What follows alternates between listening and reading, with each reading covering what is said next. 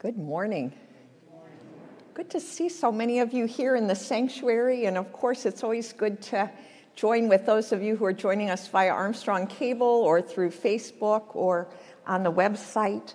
This morning, before we get going here in terms of worship, I want to share just a few announcements. We'll probably cover them again.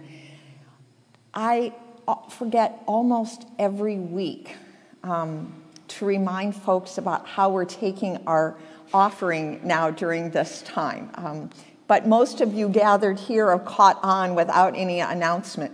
So for those gathered in the sanctuary, we of course have not been doing our traditional offering and doxology and all of that during this last year now. And so up in front of, at the altar, there is an offering plate, and when you come in or out at any time, please, leave your offering if that is the way you give. Please do that. For those who are joining us via Armstrong Cable or again the Facebook or website, you can mail a check in. You can drop one off. You can have automatic deposit from your bank, or you can check out the multiple ways online that you can give electronically. So all of that, thank you for giving as we have moved through this last very challenging year. Thank you to everyone who's been so financially and spiritually supportive of our work together. I also want to say just a word of thanks to our choir, to Jen and Jim, who have kept this virtual choir, have both developed it and kept it going. If you are, again, someone here or out there who likes to sing, you do need some computer ability. You've got to record. Some of us are laughing because it's harder for some of us than others. You do need to be able to record yourself, but you don't need to have had a ton of practice. So if you're someone who now this morning we'll have a piece from our virtual choir. If you're someone who thinks, oh, that's so wonderful to be able to do that, please, again, check us out online to get the link to connect with Jen Ashbaugh, our music director, or always, you can call the office. You can call the office if this is something that has been a catch for you to do it in another way. Please just call the office, and our office administrator, Patty, will make sure that we get back to you. So those are some of the announcements, and we'll cover a few other things later. But back to the welcome. Good morning. It is good that we are worshiping here together on this, the very last day of February. We have survived another winter month. Last day of February and the second Sunday of Lent. So through these days of Lent, as we journey toward Easter, our guiding theme to worship is, I give up, letting go of hopelessness. Last week, we focused on letting go of hopelessness so that we could pick up the present moment. We looked at the words of Jesus, the kingdom of God is at hand. And this morning, we're going to look at the call of the first disciples as we consider that letting go of hopelessness involves picking up purpose. So that is our focus of our worship this morning. So as we begin this time of worship, I call you into worship with some of my very favorite words found in our United Methodist hymnal. I've used them quite often. It is the prayer for courage to do justice. It comes to us from Alan Paton, who's a South African author and activist. Many of us probably were introduced to Alan Paton through Cry the Beloved Country that you might have read somewhere along the line in school. But open your ears and your hearts to these words this morning. O Lord, open my eyes that I may see the needs of others. Open my ears that I may hear their cries. Open my heart so that they need not be without succor. Let me not be afraid to defend the weak because of the anger of the strong, nor afraid to defend the poor because of the anger of the rich. Show me where love and hope and faith are needed, and use me to bring them to those places. So open my eyes and my ears that I may this coming day be able to do some work of peace for thee. Amen. That is our call to worship this morning. Open my eyes that I may see.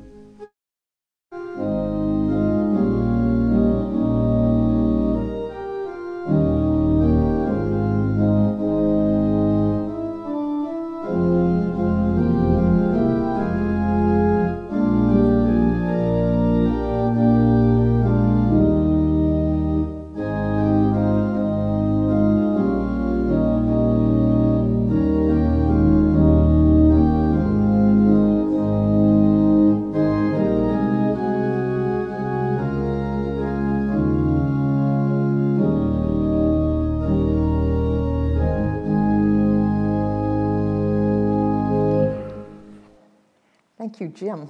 Open our eyes that we might see. This morning, on the second Sunday of Lent, I want you, small and tall people, to make note that what I commented on last week during the children's sermon, that our candles on the altar, that as we move through the season of Lent, one candle will go out every week. So last Sunday we had 6 candles burning, and this Sunday 5. So I'm very glad we have a few kids in our sanctuary this morning. So I'm going to direct my story to you all here. That opening hymn talked about opening our eyes to see God in our midst. I thought of all the beauty of this season. Even on these days when the snow is melting and things look a little dirty in the side of the roads, but we know that there is a lot of life here and everywhere that God has given us. So the story for this day is called Life. It says, life begins small, even for the elephants, and then it grows. Beneath the sun and the moon, life grows. Ask any animal on earth, what do you love about life? And the hawk will say sky, and the camel will say sand, and the snake will say grass. The turtle may remain quiet. It has seen much in 100 years, but the turtle loves life. How could it not, with so much rain on its back? Well, life is not always easy. I don't know if you can all see, there is one small blue bird flying in the midst of a very big storm. There will probably be a stretch of wilderness now and then, but the wilderness eventually ends, and there's always a new road to take. Remember this, in every corner of the world, there is something to love and something to protect. And if one day it seems nothing beautiful will ever come your way again, trust the rabbit in the field and the deer who crosses your path. Trust the wolf and the wild geese who find their way back home.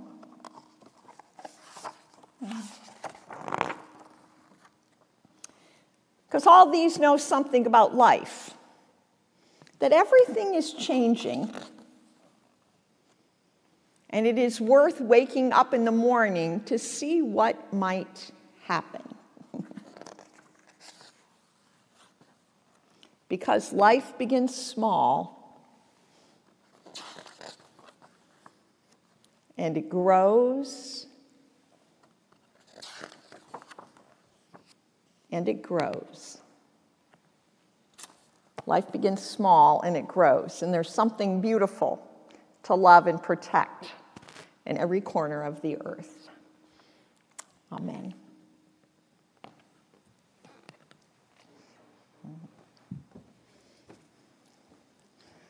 Open our eyes, right, that we might see the beauty of God's earth. So this morning we continue with the Gospel of Mark, with stories that reveal to us and offer us a call to let go of hopelessness and pick up purpose. I remind you that Mark moves quickly. We don't linger very long on long passages, but rather the story takes us on a journey. This morning, we hear about Jesus' call to the first disciples. And I share with you from Mark chapter 1, verses 16 through 20. Well, I'm going to go ahead and read 14. I'm going to read 14 through 20. Because these were the verses that connect us to last week's lesson. So, after the temptation of Jesus, we're told, now after John was arrested, Jesus came to Galilee, proclaiming the good news of God and saying, the time is fulfilled and the kingdom of God has come near. Repent and believe in the good news. As Jesus passed along the Sea of Galilee, he saw Simon and his brother Andrew casting a net into the sea, for they were fishermen. And Jesus said to them, follow me, and I will make you fish for people. And immediately they left their nets and followed him. And as he went a little further, he saw James, son of Zebedee, and his brother John, who were in their boat mending the nets. Immediately he called them, and they left their father Zebedee in the boat with the hired men, and they followed him. This is the word of God for the people of God. Thanks be to God. Let us pray. Oh God, thank you for this story about a call and an answer. A call and a response.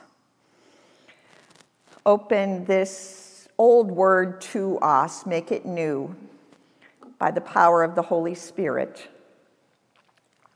Amen. I particularly enjoy reading and preaching from the Gospel of Mark because I like how fast it goes. I like how dense the word is and how I guess terse it would be that the Gospel writer tells the stories. These are not passages like the long passages in the Gospel of John where you hear Jesus' long soliloquies about his understanding. Those are also good and holy, but they're hard to get to, at least from my end. But Mark Mark moves quickly and gives us important details in a very short amount of time. So take this particular passage apart this morning, 5 verses, right? Jesus at the sea, S-E-A, sees Simon, who's also called Peter, Simon Peter. He sees Peter and Andrew. They're brothers, they're fishermen. Their occupation is fishing. All of this we find out like in 1 or 2 verses. He calls them while they are at work. And Jesus says to them, "Follow me, I will make you fish for people." That is how the New Revised Standard translates that verse. Maybe some of you, like me, learned the song when you were in Sunday school, "I will make you fishers of men." I love that song, fishers of men. I talked last week about why I use New Revised Standard. One of the things I like about this translation, and it may not be yours, but is mine, is that it uses inclusive language when appropriate. Because what we have come to know is that Jesus' call for people to be disciples is not just for men. So when Jesus said, "I will make you fish for who?" All people. We got to take that in. All people, young and old, men and women. I will make you fish for people. And we're told that immediately they left their nets and followed him. That word immediately is used 11 times in the first chapter and about 40 in the whole book. So in 15 chapters, 40 times, immediately, right away, let's go. So the story moves quickly with an urgency to the message. So they left their nets, they dropped what they were doing, and they followed Jesus. Where there was one, there are now 3. There are now 3 in ministry. And we're told that as Jesus went a little farther, he opened his eyes. He saw James, son of Zebedee, and his brother John. And this time they were in their boat mending their nets. They were also fishermen, and they were also at work. And we're told immediately Jesus called them.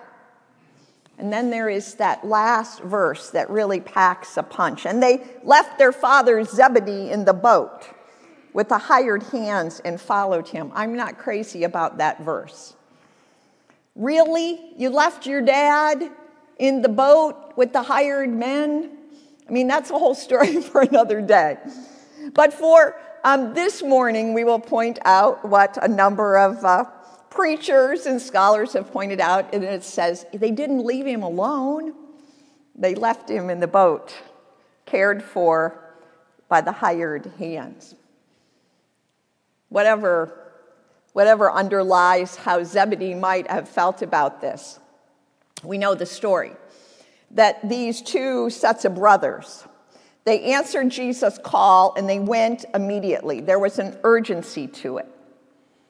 First there was 1, then there were 3, and now partway through this first chapter there are 5 doing the work of God made known through Jesus.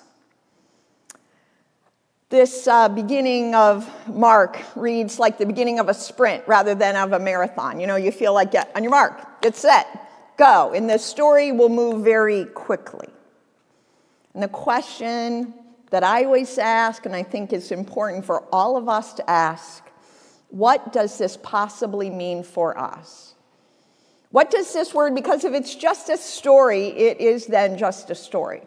But what we believe as Christians is that in a way, we don't even quite understand this Bible, whatever your translation, whatever language you read it in, is a living word that that God continues to speak to us through it. So what does it mean? Is the call of Jesus always to mean that we leave our work, that we leave our family behind? I think that might be true for a very few. I think that is true, but for a very few. And in fact, I think of if we just think of that Jesus' call in this story in that way, then it gets the rest of us off the hook, right? It's like, well, Well, if it just means that, then I know I'm not called to leave my fill in the blank, who I've been given care for. So what would it mean then? What kind of meaning can we find in our lives connected to these verses today? Now, remember as we listen and attend to this word and try to, be open to what it might mean, open our eyes and our ears and our hearts, is that these Gospels were written as whole pieces. Last week, as we began into this story, we talked about that in the Greek in which it was written, there were no capitals, no punctuations, and no spaces in words, between words. There were no chapters, there were no verses, there were no headings to tell you what the story was. It was to be read as a whole. So if that is the case, and I believe it is to be true, then we cannot separate those two verses that I started with this morning from the rest of the story. Because if it says that Jesus' words were this, the time is fulfilled and the kingdom of God is come near, repent and believe in the good news, then the disciples' response is to that, is to recognizing that the kingdom of God is now. And they need to repent and believe in the good news. For Simon Peter, for Andrew, for James, and for John, this literally meant dropping what they were doing, their work, their family responsibilities, and following Jesus. That is what repenting meant for them. To believe in the good news. What we can see here, it's not just a head thing, and it's even not just a heart thing. But to repent means to change one's way and to move forward in a way that maybe one hadn't done before. It is an everyday response. An everyday response. My husband, Dave, and I every morning share a morning devotion from a monthly guide called Give Us This Day. And I think the subtitle is something like Good News for Modern Catholics. My husband is Roman Catholic, and we've over the years shared many of our traditions in an ecumenical family. But we've found this morning prayer to be really important both to us individually and as a couple. There is a pattern of prayer that would be familiar to all of us here, I think, and whatever our religious tradition is. There's a psalm reading, there's a scripture, there's a litany of prayer, and each day you're given suggested petitions for that day, whether it be health care workers or the environment. There's always something.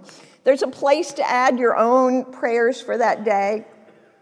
Each day offers a story, lifts up a person. It can be a person from the Bible or an early martyr, a civil rights leader, or a saint. And then there is a reflection for that day that comes from a variety of people. Well, last Sunday, the reflection was from Pope Francis about this very work of repenting and beginning Lent and following Jesus in this season. And as I thought about these words this week as it relates to the story about the call this morning, I decided I would share with you these words from Pope Francis. This was written as part of a sermon for the first Sunday of Lent. He writes this: repent and believe in the gospel. That is, believe in this good news that the kingdom of God is at hand. In our lives, we need to convert every day. And the church invites us to pray for this. In fact, we are never sufficiently oriented toward God. And so we must continually direct our hearts and our minds toward Him. In order to do this, we need to have the courage to reject all that takes us off course.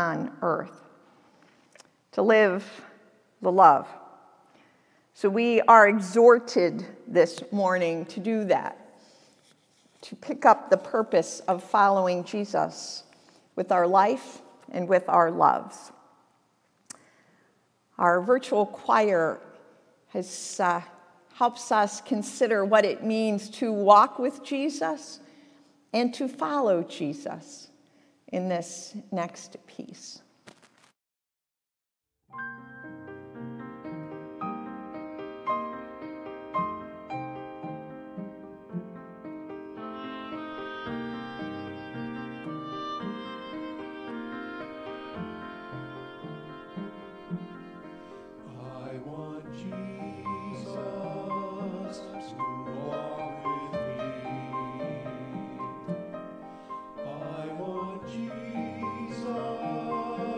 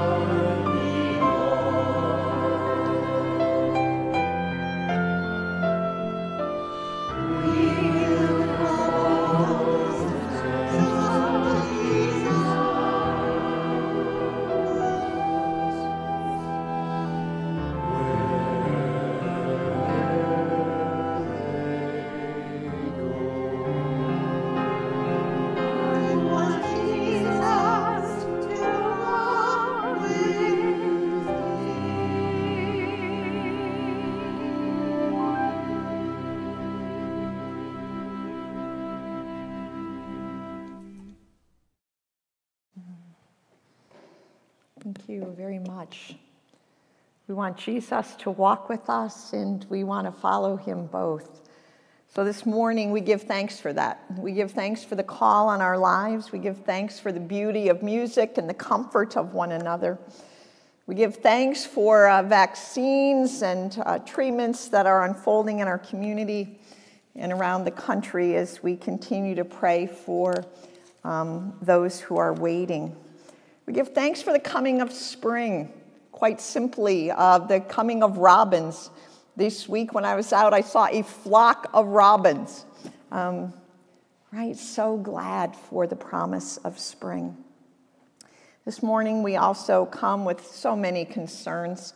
We've been asked to bring before the community the prayers for the family and friends of Bill Bragg, who passed away after an extended period of suffering. So we are glad for his release and his welcome into heaven, and we pray for his family and friends.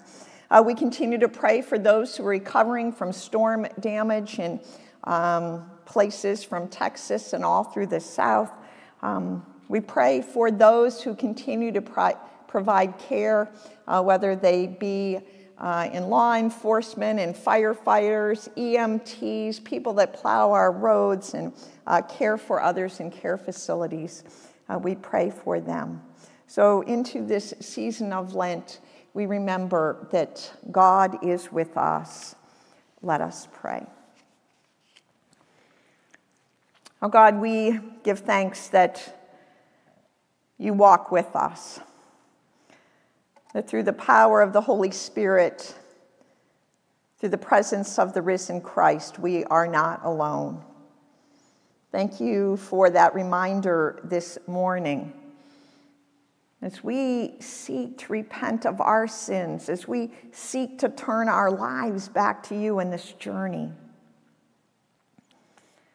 Give thanks this day for the coming of spring, for cures, not only of diseases we experience here, but for those around the world. We give thanks for a new vaccine and pray for an end to this pandemic. We pray, oh God, also in thanksgiving for those who work for cures to cancer and heart disease, for those seeking treatment, that they might receive it. Oh God, this day, we pray for the world, for persons who we will never see, but you will see, for all who grieve, names we know and names known only to you, for persons making difficult decisions these days, whether it relates to finances or family, for work or health care. Oh God, guide our decision making. Guide our decision making. And this day, oh God, we come before you offering our confession that we have not followed you, we have not answered the call to be disciples, that we have denied we even knew you by the way we lived, by what we said or failed to say, did or failed to do. Forgive us. Forgive us this day and set us back on your path. And so in all of this, we give thanks for forgiveness that has come to us through Jesus, through his life, death, and resurrection. And now it is in his power, in the power of his name, that we can pray to you as one family, praying, Our Father, who art in heaven, hallowed be thy name. Thy kingdom come, thy will be done, on earth as it is in heaven. Give us this day our daily bread, and forgive us our trespasses, as we forgive those who trespass against us. And lead us not into temptation, but deliver us from evil. For thine is the kingdom, and the power, and the glory forever. Amen. And so in closing, as we go forth, a reminder, if you have not already, please check out the daily devotions. And on our Facebook page, you can the picture of the day that you're invited to respond to. It's been kind of fun. A reminder that on Sunday evenings we have a men's study. Immediately following this service, we continue our Lenten study, some joining us in person, some joining via Zoom. There's a number of meetings coming up this week, and there are also some news online about ordering Easter flowers. So all of that, again, check us out on our website or call the office if you'd like a hard copy of our schedule to be sent to you. With that, we commit ourselves to following. So if you are able here in the sanctuary, I would invite you to stand for 2 verses of our closing hymn, Here I Am, Lord.